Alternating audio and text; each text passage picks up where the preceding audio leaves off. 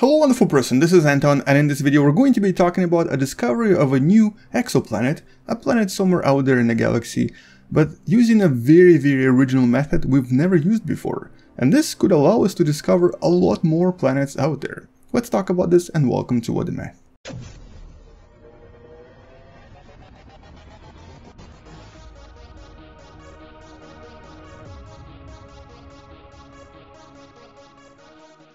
So, as of today, we've confirmed over 4,100 different exoplanets, including, of course, the most likely biggest discovery to date, the system known as TRAPPIST-1, with 7 different terrestrial or Earth-sized exoplanets orbiting around it, several of which are in the habitable zone. But there are a lot of exoplanets that are very different from anything we have in the solar system. However, there are things we can learn from the solar system in order for us to discover these unusual planets. And back in the 1960s, the scientists looking at Jupiter discovered something very unusual about it. They were witnessing these unusual radio waves, radio emissions, and these emissions were surprisingly in sync with one of its moons, the closest large moon known as Io. This is also the most volcanically active moon in the solar system and has quite a lot of really interesting things happening on the surface here. As you can see, it's filled with various lava plains and also has a somewhat thin atmosphere produced by the volcanic emissions that actually does interact with Jupiter itself. But why is it that there were these radio waves coming from the system, and what exactly was happening here? Well, it took some time, it took a few decades actually to try to understand what's happening here, but finally the scientists were able to explain this. Now, what's really important to understand here is that these radio emissions are really powerful. They're actually as bright in our night skies as the radio emissions coming from our own sun. So this was something that was quite intriguing, and the scientists were waiting for a few probes to get here in order to find out what's really happening. Well, after a few probes that visited this system, specifically the Voyager probes and the Pioneer probes, scientists were finally able to answer what's happening here. Turns out, as the volcanoes erupt on Io, they release quite a lot of gas that eventually kind of settles around the planet, creating this atmosphere that then releases certain electrons. And these electrons can then start interacting with the magnetic field of Jupiter itself. So this is like having a negative charge move around the magnetic field, which will then generate current. But here, this current will then transfer toward the magnetic poles of Jupiter, and this will generate quite a lot of wave activity. These waves are not very powerful, but right at the actual poles, when they actually kind of merge all together, it does generate a relatively powerful emission, almost like a laser-like emission that can be seen from really far away, including of course Earth. And this is what we were witnessing for so many years, and this is how the mystery was resolved. And what's really important here is that these emissions, depending on the frequency and depending on the actual power, will also tell us quite a lot about the actual planet itself. In other words, by reading the frequency and the power of these emissions, we can learn a lot about the planet and also the moon itself, and thus analyze them remotely by just getting these signals. And it just so happens that the brilliant scientists from Netherlands, using the so-called LOFAR, or essentially a series of radio telescopes that are quite powerful to detect really weak signals from really far away, were able to detect an unusual signal coming from this system right here, known as GJ1151. And as you can see, it's located in the Ursa Major constellation. And as you probably guessed, it's essentially a very similar type of a signal we'll get from Io as well.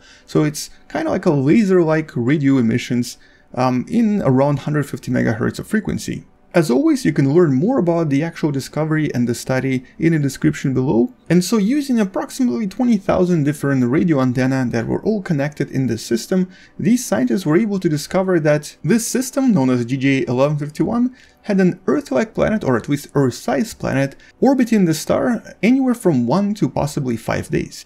It's still not really accurate in predicting the actual orbit, but as we discover more and more of these planets, I'm sure this technique will be refined and become a lot more accurate.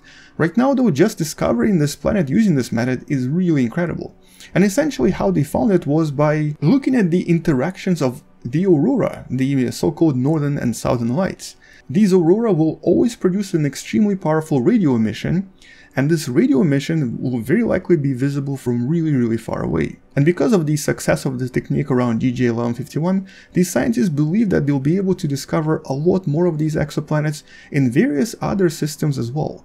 But you do need to have a very specific type of a star and a very specific system. Now, in our case, In the solar system, the sun is really far away from every major planet, so there is no actual star-planet interaction. In other words, because our sun is not particularly powerful magnetically and because our planets are much farther away, more specifically this far away, this is where Earth would really be in comparison to the sun, and here's how this compares to the previous orbit. All of this means that there is really no way to detect Earth or any other planet from outside of the solar system using this technique. However, other star systems, such as of course TRAPPIST-1, are extremely magnetic. This star here is a lot more magnetically powerful than our sun is, and the planets here do experience a lot of star-planet interaction. We're still not entirely sure how any of this affects these planets. They might actually become extremely dangerous to live on, but we do understand that because of this interaction and because of the way that the aurora are generated, it's very likely that pretty much most of these planets will produce these very powerful radio emissions. And most importantly, using this technique we'll also be able to even find planets in the habitable zone of various red dwarfs.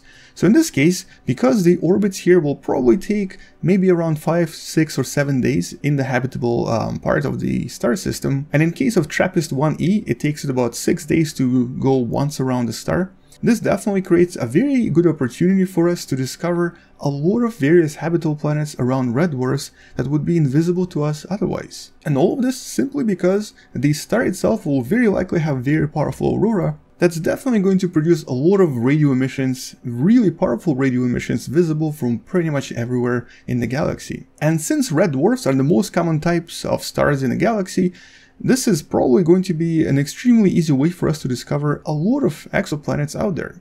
Unfortunately though, because these planets are producing so many radio signals and because they're essentially interacting with the star itself, we don't really think they will be habitable to humans. They are nevertheless going to be really interesting for research purposes.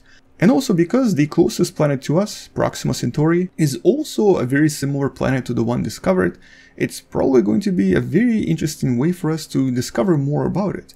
If we try to listen to these radio signals, we might be able to learn a lot more about the closest planet to us. And as we learn more about aurora on Jupiter and of course aurora on our own planet Earth, we'll definitely be able to answer even more questions about these exoplanets, simply because by studying our own aurora we'll be able to understand what's happening here as well. But there's one thing I need to mention though. This study is still only the first such study and we still need to confirm their discovery. More specifically, we need to use other methods to confirm if this planet even exists or if something completely different is happening here in order to cause these unusual observations. Either way, I'm sure in the next year someone will either confirm or disprove this idea, and if this is correct, then we'll definitely be able to discover a lot more really awesome exoplanets out there. More importantly, this will allow us to see and detect even closer exoplanets around nearby systems. There are a lot of red dwarfs near us, and finding planets around them would be quite interesting. But on that note, once we discover more, I'll make sure to follow this up with another video.